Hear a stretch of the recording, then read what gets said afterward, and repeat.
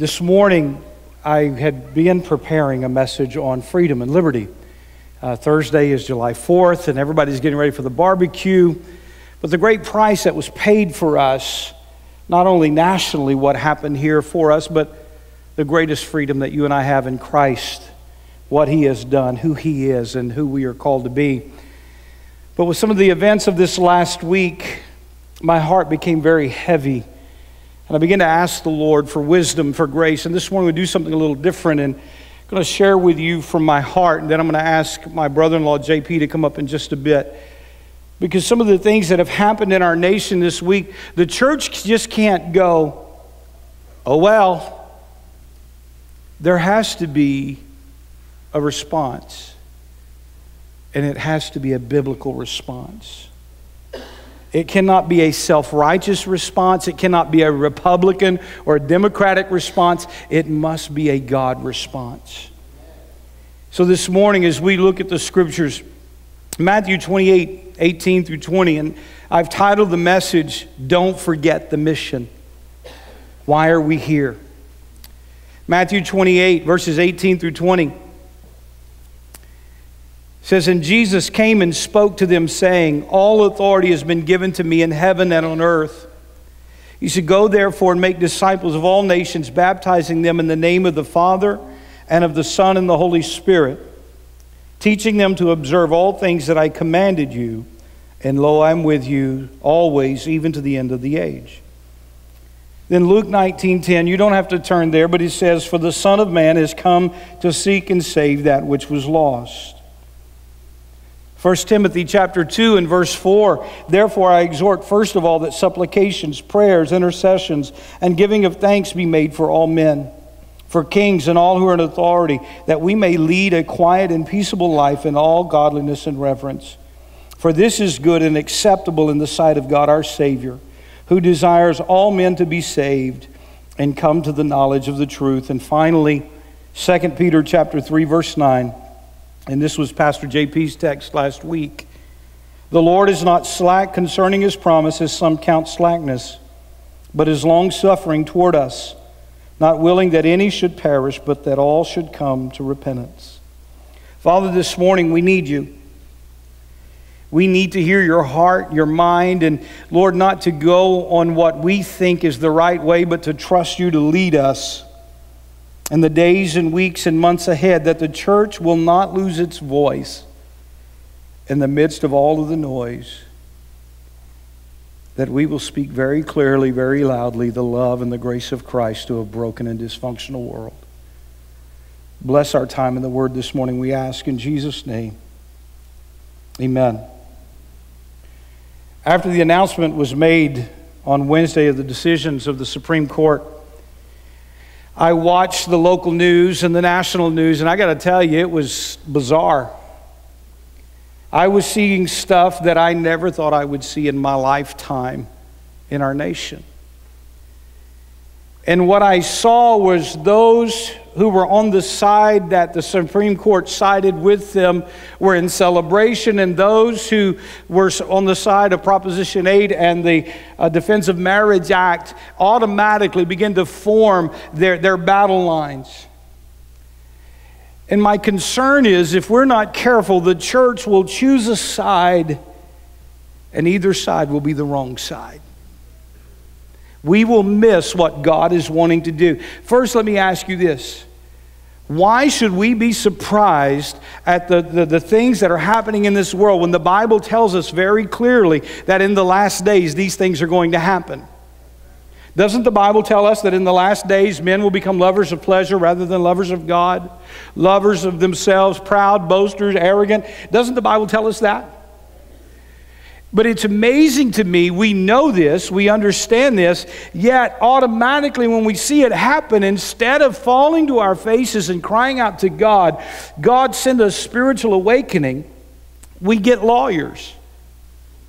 We get lawyers and picket signs, and we go stand on the corner and yell and scream. And listen, I believe the church is going to lose its voice to this culture if we keep going politically and not going spiritually. The church is the last hope. Jesus Christ came into the world to do what? To save sinners. When he said the Son of Man came to seek and save the lost, that whole context of that, as he's walking down the road with his followers, and there's a wee little, we used to sing it in Sunday school, Zacchaeus was a wee little man was he. He climbed up in a sycamore tree because the Lord he wanted to see. That's what was happening. Zacchaeus is up in the sycamore fig tree and he's looking. And as Jesus comes down the dirt road, he looks up and he says, Zacchaeus, come down. Today I'm going to your house. Zacchaeus was a tax collector. Zacchaeus was a thief and a cheat. And that day the Lord said, he said, Lord, if I've wronged anybody, I'll give it back to them. I'll return any undue tax that I've collected. And the Lord said to him, he said, today salvation has come to your house. And this is the context of Luke 19:10. The Son of Man came to seek and save that which was lost. One of the things that I saw happening, I utilize social media. I use Facebook, Twitter, Hootsuite for influence. You'll be surprised how many of the unsaved, the unchurched will read what you post on there. So I say to you, young Christians, be careful what you post, because other people who aren't saved are watching your posts. And they're judging the fruit of your life by what you say and how you respond. And immediately I saw well-intentioned, well-meaning believers begin to post things like, we'll never shop at JCPenney's or Macy's again. We won't ever go to Starbucks or use Amazon.com again because they support this agenda and not my agenda. Listen, you and I are in this world. We're not of it. And while we're living in this world, we are called to live in such a way that it attracts men and women to Jesus. And if we're always boycotting, if we're always tearing down, we're losing sight of the mission. One of the things as I pondered my thoughts and I sat for a long time just weighing this and reading the different articles and reading the decision of the Supreme Court. My heart was heavy because I saw a lot of Christian, well, I don't know if I would call them Christian. I saw well-intentioned people making bad decisions and using the name of God to do it. And I posted on Facebook, and I want to read to you my comments. Let's be careful that our disgust and frustration with the court and our government's recent decisions does not manifest in our hearts as anger and hatred for the lost. As followers of Jesus, let us demonstrate the James 2:13 principle. Mercy triumphs over judgment. Boycott, demonstrate, and isolate if you so choose. But do not let these words, and I quote, God hates, unquote, come from your lips. God hates sin, not sinners. As for me and my house, we will live in this fallen world, living a life of holiness and doing our best to openly demonstrate the love of Christ. I will continue to drink Starbucks coffee and buy books on Amazon.com. And at the end of each day, hope and pray that I have freely given to others what I have freely received. God's mercy and grace. Is that compromise? No, absolutely not. One well-intentioned pastor came on and busted me pretty hard. Called me timorous in the pulpit. You say, what is that? It means to be weak. It means to be compromising. It means to speak timidly. And I thought, well, apparently you haven't heard me preach in the last 30 years. And I said to him, I said, it's not a pulpit issue, it's a life issue. And I know right now through many of our minds, we're thinking, but Pastor, God hates that. God hates homosexuality. No more than He hates adultery. No more than He hates pornography. No more than He hates gluttony. No more than He hates anything that we give ourselves to that we become enslaved to. You see, we've had for some time this holier than thou attitude that says, my sin is okay, but yours is not. The church has to move away from trying to lead in such a way as to make people conform to us. They will never conform to you and me. But if we live the mission and we show them the love of Christ, they will conform to His likeness and His image. Because we can speak grace with truth, and we can speak truth with grace. For Grace Community, what does this mean for us? I appreciated my brother-in-law's message last week on focus and dealing with the Great Commission. I believe one of the things that has to happen in the midst of this absolute chaos that's happening with our government and everything that's being said about our president, and we've already talked about that a few weeks ago, that you and I need to not be talking about him. We need to be praying for him and his family. We need to be interceding on their behalf. But also, we need to keep the mission at the front. We must be a missional church. To be missionally minded is to be focused, individually as well as a congregation, on being a tangible representation of the love of God to a broken and dysfunctional world. You and I, if we're standing with big signs that says God hates, the world doesn't see His love. They only see that we say He hates. When you and I correctly represent Him and we demonstrate the grace of God and we live out the mission to see who we are and all that we do through the lens of the Missio Dei, or the mission of God, it literally is to internalize the Great Commission and say, yes, God, I am going with the sole purpose of going into all the world to make disciples.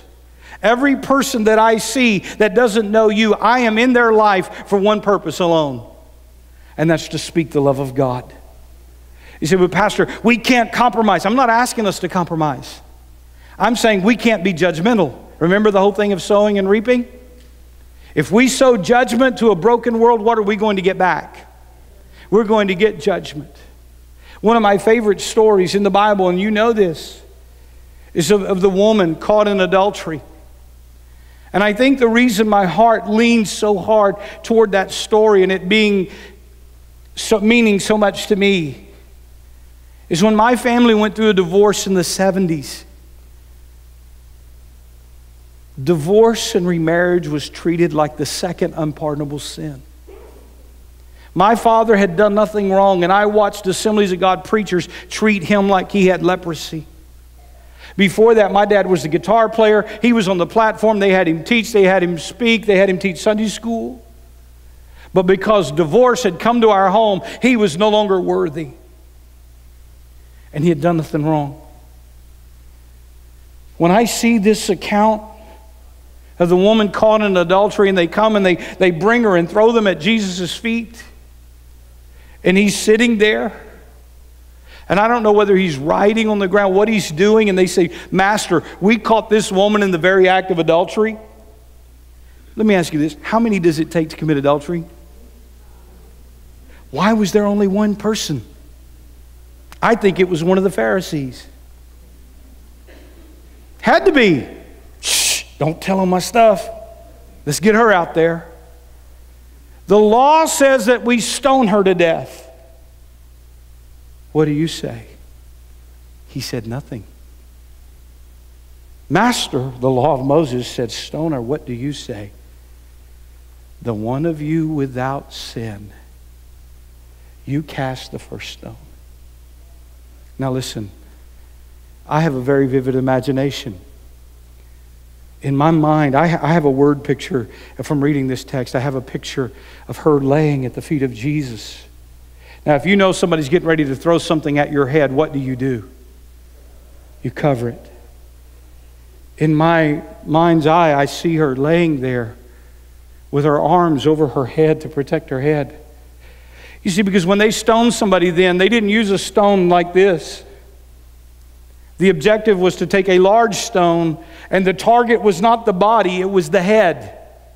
The objective of stoning someone was not to bruise them and break them, it was to kill them. And in that moment when Jesus said, the one of you without sin, you cast the first stone, the stones began to drop.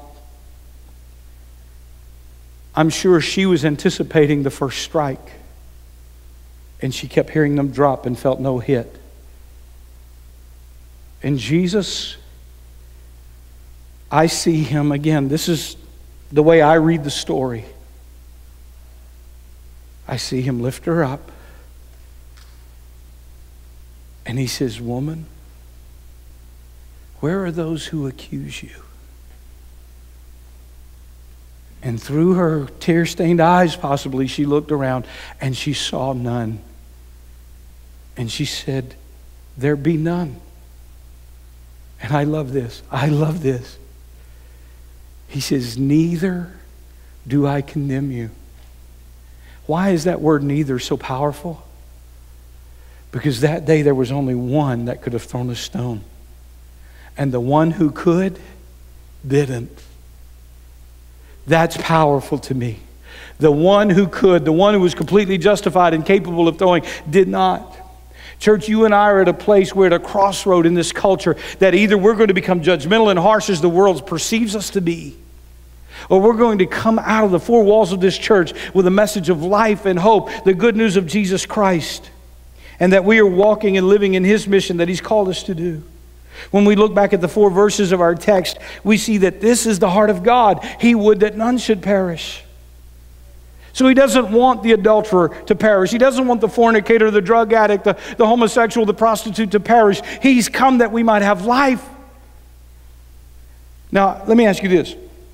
How many of you right now, if it was possible, would want your past life flashed up here on this screen where everybody else could see it? Not this boy. Why? Because God has washed me clean. And I don't ever want to go back there and see that. And that's the message that we have for this broken and dysfunctional world, that Christ came into the world, and Jesus said it this way in John 14:6, I am the way, I'm the truth, and I'm the life. But yeah, Pastor, but they're corrupting our society. Then stop talking and start praying. It's amazing how many debates and arguments we will get into. And so we're talking to men about men, and nothing is changing. If the church would zip it as far as confrontation goes, and we would go into our closet and begin to talk to God about men, I promise you, He changes the heart of men and women still today. He said, I'm the way, the truth, and the life. No one comes to the Father except through me. Acts chapter 4 tells us that there's salvation in no other name other than the name of Jesus Christ. When the Philippian jailer asked Paul, said, what must we do to be saved? He said, believe in the Lord Jesus Christ and you will be saved. Staying on mission and being missional is not about having a good missions program and giving to our missionaries. It is about keeping the focus. And listen to me, be careful if you listen to talk radio. You will become a disciple of Glenn Beck or Rush Limbaugh or some liberal. And you and I need to be disciples of Jesus Christ. But I agree with them. I understand that. In principle, I agree with a lot of them. But when it comes to my theology and understanding who Christ is, I am submitted to Him. Before I'm an American, before I'm a Marine veteran, I am a follower of Jesus Christ. And His Word has the ultimate authority in your life and in mine. Before the Declaration of Penance, before the IRS code, His Word takes the supremacy. And the church has got to stop living as a political organization and start living as a living, breathing organism that has come here to communicate the life of Jesus Christ. You say, Pastor, you're not really speaking to the issue. I'm totally speaking to the issue. Again, we've made one sin bigger than the rest. But sin is sin is sin. When you read what Jesus says in the Revelation, when you read what Paul says in 1 Timothy about the things that will not be allowed into heaven, yes, he lists homosexuality, but he also lists adultery. He also lists lying. How many in here has never told a lie? I was hoping no hands went up, because then we were going to have to give the altar call right then. Listen, he says gossiped, Gluttony? Wine bibbers? You see, the American list or the Republican list or the Democratic list has been edited. You can't go by that list. We have to stand up on the authority of the Scriptures. So what does that mean for us as a church? It means that the drug addict and the alcoholic is welcome here. It means that the adulterer, the fornicator, and the homosexual are welcome here. Really, Pastor? Absolutely. Absolutely. You know, when Paul was addressing this to one of the churches, he said, he lists these sins, and then he says this, and such were some of you. How many of us fit in that such were some of you category? This is a church that we say we're real people, living real life, connecting families to the message of hope.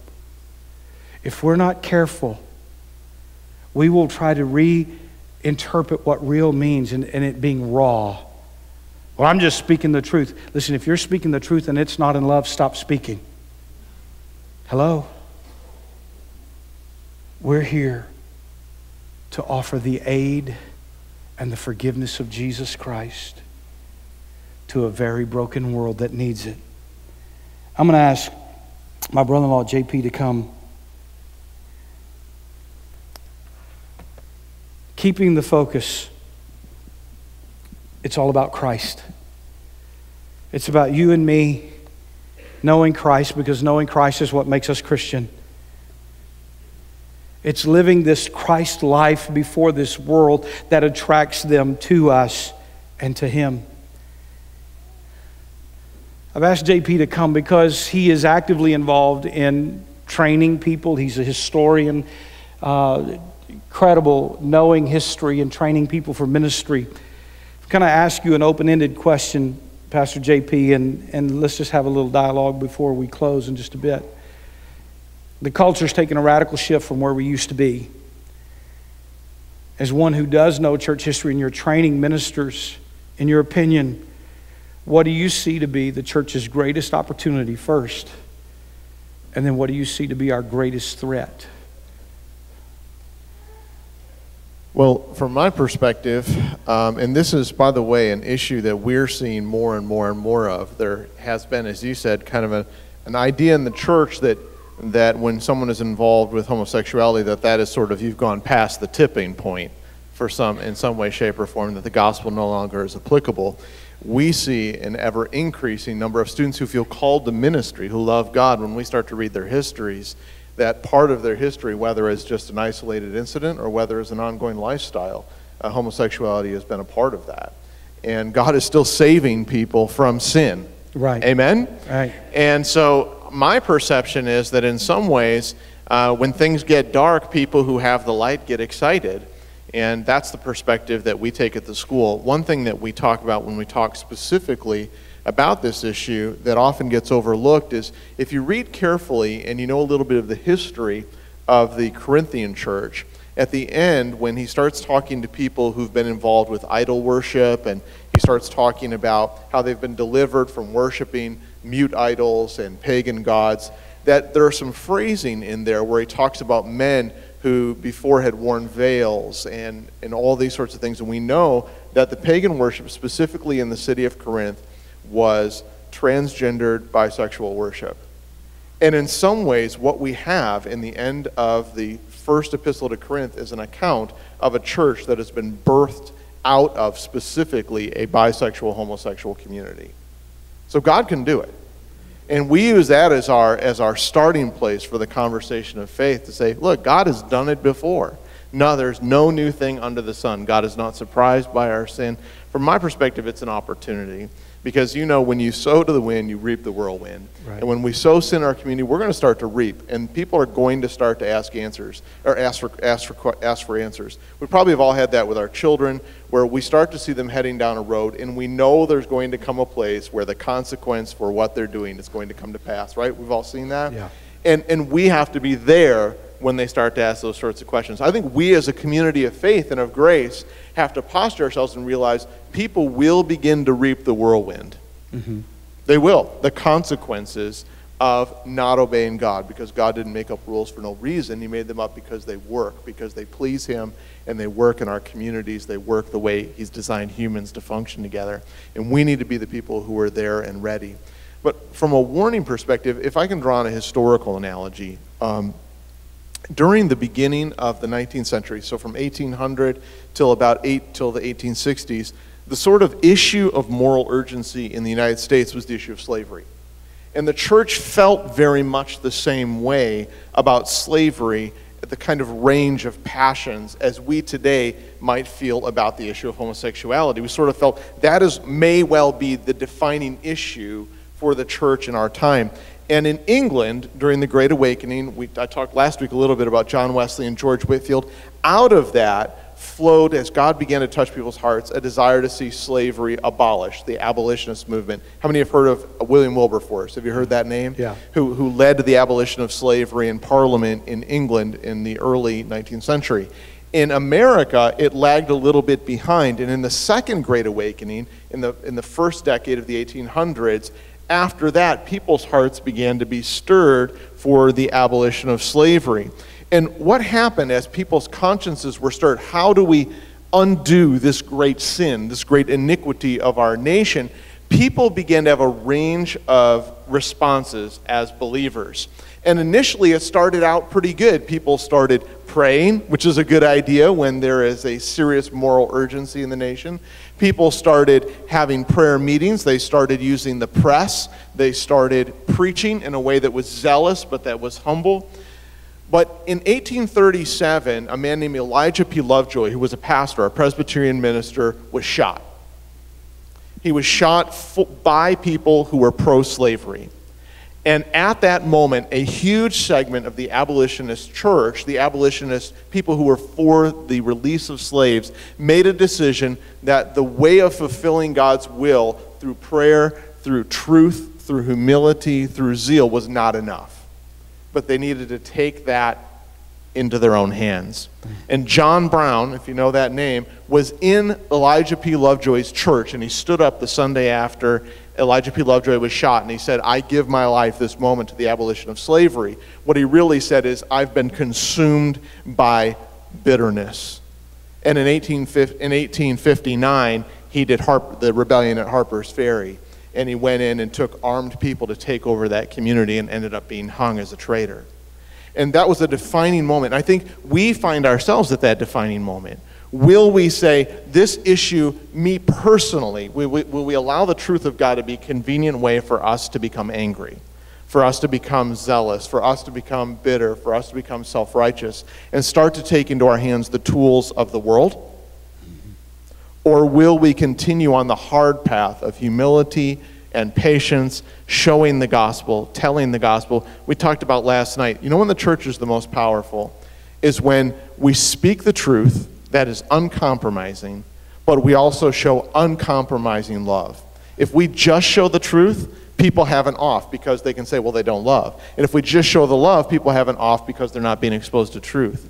But I believe that the church, when we do both of those things, people literally, they get torn by our very presence. They're like, I love that person, I just can't stand it. I love going to Grace Community Church. It's like I just feel so much love, but then that word comes and they just should feel torn and conflicted. And that is the path that I think Christ really calls us to follow, where it's radical truth, no compromised truth. But through the affection and the hugs and the high fives and the affirmation and the prayer and the care, they just can't tear themselves away from it. I said last night, it's kind of like the anesthetic that allows them to go through the operation of repentance when we allow love to take place. That's good. And the surgery has to take place, but heaven forbid we do Civil War surgery on people. Let's give them the anesthetic. Let's give them the love and the grace and walk with them as they walk through repentance. So I think it's a great opportunity. And I'll just say one further thing. And you mentioned this story, the very story I was thinking about, Zacchaeus. And of course, Matthew, one of the disciples, was also a tax collector. And they were the most hated, reviled people in the world at the time. I mean, they made their living by overcharging people for the government. The more they could charge you, the more money they make. I mean, we don't like the IRS today. Even it was 10 times worse. And if there was ever a time for the people of God to look at someone and say, you shouldn't love that guy, and they did. They said, he's hanging out with tax collectors. He's hanging out with the very people who are destroying our society. And Jesus basically says, you know what? That's what I came to do, is hang out with the very worst of the worst of the worst. And I think this is the perfect time. I mean, we could probably freak some people out by taking the very people who are expecting hatred right now from the community of faith and inviting them over for dinner. I think we could just flat freak some people out for the gospel, and I think that's where we need to be at. And that's how we're kind of posturing it with our students. This is a great opportunity for us. God's done it before. He can do it again. Amen. You made a statement last week in your message that something about it is not our obstacle, it's our opportunity. That's right. We have an opportunity right now. As Pastor JP was saying about the history of the Corinthian church, here out of the midst of all of that immorality and pagan worship, people started getting saved and a church was birthed and righteousness began to be preached. What can happen if Grace Community literally becomes what we say our name is, a community of grace? Grace does not mean, and that's the preacher that took the shot at me on Facebook. Some of you, thank you for your support, those of you who commented, and I appreciated that. But he said that's the problem today, too much grace, grace, grace, grace. You know what? When I read in the scriptures the words of Jesus, and it says, him that has been forgiven much does what? Loves much. I've been forgiven too much to try to stand as a judge over someone else. This church, as long as I am your lead pastor, we will not stand in judgment over people. We will restore the fallen. We will offer life to the broken and the hurting. You say, but what if when they stumble, we will help them get back up? How many of you have never messed up? Since you came to Christ, you've absolutely never messed up. Better not see any hands. We'll have another altar call. Because we've all blown it. That is a culture of grace that says, yes, we've all blown it. But there's mercy at the foot of the cross, because there's coming a time when there will be no more mercy. And church, if you and I expect to receive, then what we sow is what we're going to reap. I want to reap an incredible harvest of mercy and forgiveness for this community. Amen. I'm going to close with this. A general superintendent who has his Juris Doctorate, Dr. George Woody, pastored at Newport Mesa, got his law degree, and he wrote a great summary of what happened on Wednesday. And so if you want the legal aspect of what it could mean for us as a church, you need to read it. And I did. I read it and I said, yeah, I could see this happening. But his last paragraph to me was the most powerful and profound. I want to read that to you. This is from Dr. Wood. He said, the decision today is a call to Christians to fervently pray and actively work for a great spiritual awakening in our land. God tells us what to do now. And he uses 2 Chronicles 7:14. If my people who are called by my name will humble themselves and pray and seek my face and turn from their wicked ways, then I will hear from heaven and will forgive their sin and heal their land. I believe that's our posture. I believe that has to be our posture as a church, as individuals. And I know that's why I can't sit and watch. I can't consume hours of the news. When Sherry will turn it on and she works around the house. She doesn't watch it. She just has it on. And I know that the news cycle takes about 15 minutes to get through it. And after that, I'm done. Turn it off. Because if I leave it on and it keeps going over and over again, I started getting ticked off. You know the old redneck saying, you can't fix stupid? That's the first thing that comes to my mind. And I go, my natural man starts coming up, and that's not the guy that needs to be here. That natural way of thinking, that natural way of dealing with the culture is not the one, because I've been made new in Christ. That's the guy that needs to be talking. That's the guy that needs to be living out this life. I know we've put a lot on you this morning, but I want you to know what kind of church you attend. You see, again, I remember what they did to my father and my mother. I've watched what the church has done when a little girl got pregnant out of wedlock, where they were treated like dirt. I've been forgiven of so much. And because I've been forgiven of so much, I love so much. And that's the kind of church Grace Community has to be. Brother Norris, would you come? Father, we thank you for your grace. God, we thank you that mercy has been extended to us. And God, right now, I repent on behalf of all churches before this body. If there's someone in this building that's been hurt by a church or a Christian, a pastor, and because of that they've put up walls, God, today I repent on their behalf. And I ask that your healing power begin to flow through this room. God, if there's one sitting here today that says, I'll never give my life to Christ because of what I've seen and experienced, that today that they sense your mercy. For the follower of Jesus who's been at a distance for some time but allowed their heart to get hard or cold, this morning let your healing power flow. Minister, we pray. Would you stand to your feet with me just for a moment?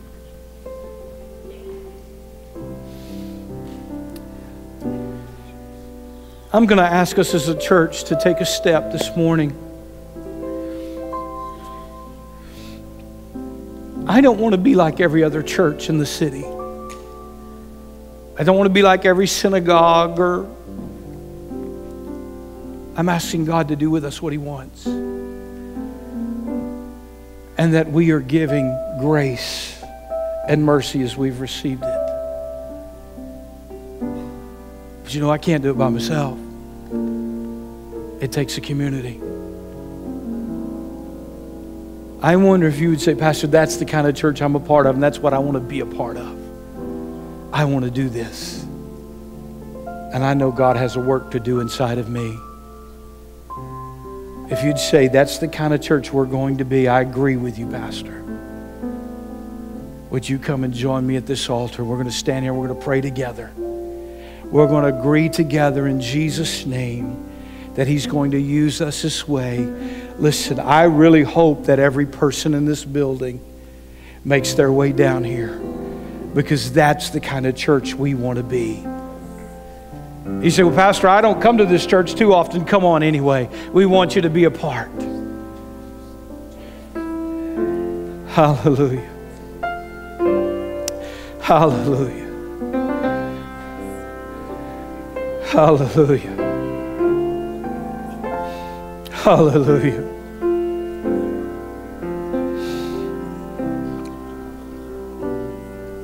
God, this morning we stand here as imperfect people. If we had to unpack all of our spiritual and physical and emotional garbage, this building couldn't contain it.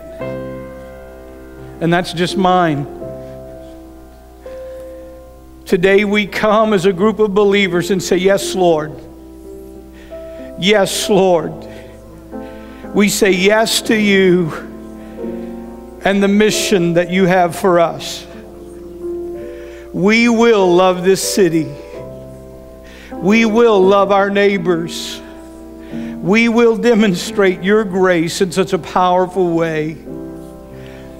And God, as you begin to bring people into our lives and into this place, we say, yes, Lord, use us. Use us to touch Whittier and the surrounding areas. Use us greatly. And God, as we're standing here again, I pray for healing. I pray for restoration. God, whatever we have been through, that your hand begins to rest down today. God, we're not surprised by the decisions of our government. And yes, we're grieved in our hearts. But we know who we serve. And we will be victorious as we live for you and we love for you. Be with us now. Let your healing power flow, your life-giving power. In Jesus' name. Amen. Now look up here. Guess what? You're going to get tested today. Today, before you get home possibly, you're going to get tested. Remember, mercy triumphs over judgment. What you sow, what you plant is what's going to grow. This is a church of grace, a community of grace. I love you. Now we got to live it out. And I'm telling you, how many of you, I know some of you, your excuse is that you're Mexican, some of you that you're Argentinian or Italian. Mine's I'm a redneck. And it just shows up. But I'm so glad that the grace of God supersedes my genealogy, my upbringing. The grace of God supersedes it all. That's what we want to take out of this building. Amen. I love you.